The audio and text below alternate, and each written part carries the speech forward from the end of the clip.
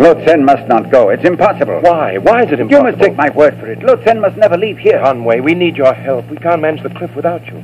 I want to get away from this place. And Lotsen, too. She's young. Doesn't she count? Lotsen is not young. Not young? You're raving, man. It's the truth. Her beauty is a fragile thing that can only live where fragile things are loved. Take her away from this valley and she will fade away like an echo. Mallinson, listen to me. I tried then to tell him the secret of Shangri-La. He looked at me as though I were mad. And as I read the disbelief in his eyes, I began to doubt myself.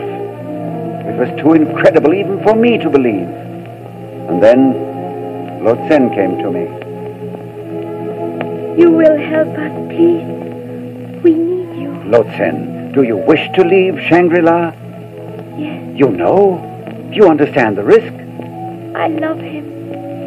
If he is not with me, I would die here. For hours I paced the balcony. I could not tell whether I had been mad and was now sane, or had been sane for a time and was now mad again. But always before me were the wistful, pleading eyes of a little Manchu girl. And I knew that whatever was her fate, I must share in it. That morning, with the wind roaring through the jagged cliffs, we made the descent from Shangri-La.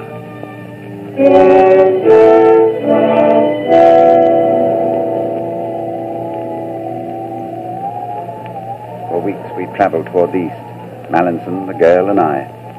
And then our porters began to desert. One by one they disappeared, until there were just the three of us, creeping like snails across a desert wilderness. Then, for a long while, we were only two. Mallinson had died.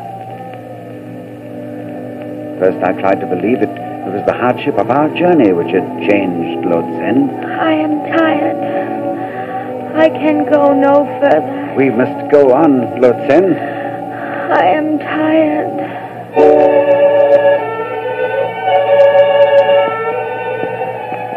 There, that must be the last range. That mountain. You see, Lotsen?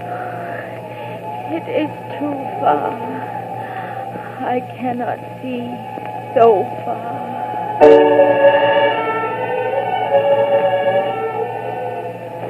One more step, Lotsen.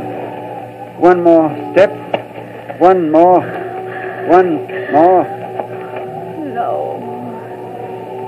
You must go on alone from here. Her eyes were depthless shadows, her skin drawn, the color of ancient parchment. Her cheekbones. Lotsen! Lotsen! I am old. I am so old.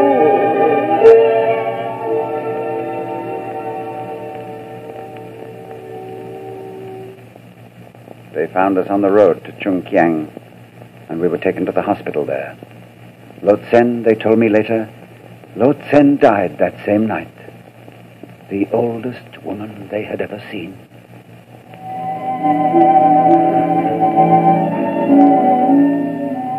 The storm of which Father Perrault warned me still rages.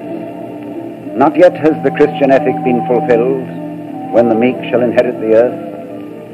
But Shangri-La has a heritage to cherish and bequeath, with such wisdom as men will need when their passions are spent. Soon, I hope, I will return.